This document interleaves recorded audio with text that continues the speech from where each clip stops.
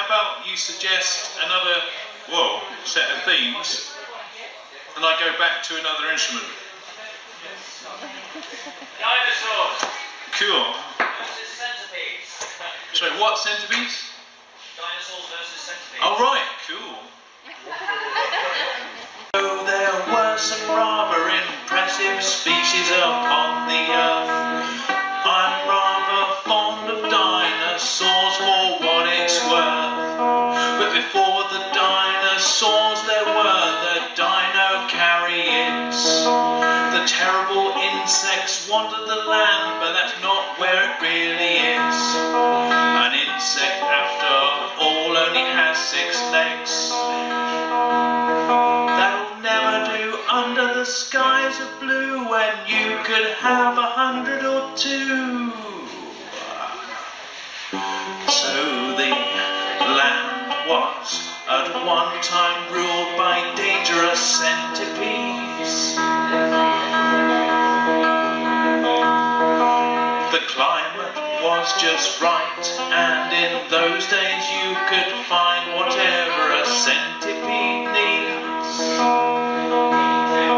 But they watched these strange creatures crawling out of the sea, growing scales and walking away from the sea.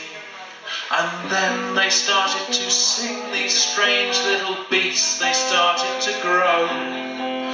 They used to be squashed under centipede's feet, but suddenly, what do you know, they're the size of a house.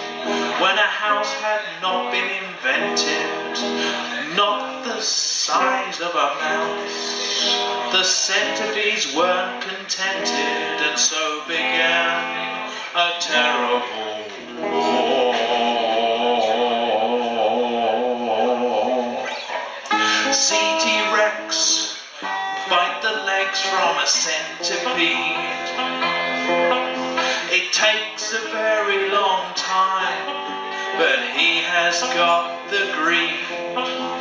See Tyrannosaurus Alan take a centipede's eyes and bite them away, and then remove the head, take the centipede down to size.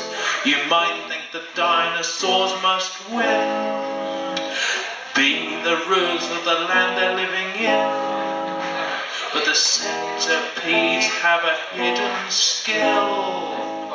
And now, over there you see a moving hill. The centipedes have learned to control the earth, and now it arises and swallows the dinosaurs up.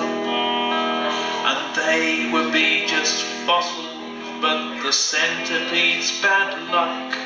They were suddenly exterminated by an asteroid, while a few dinosaur eggs remained in a cave.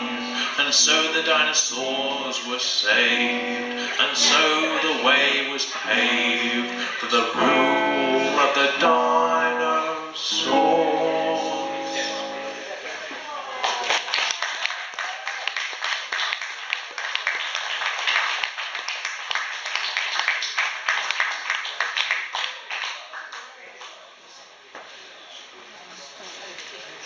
Thank you very much to Mark Barnes, Mark Allenbright.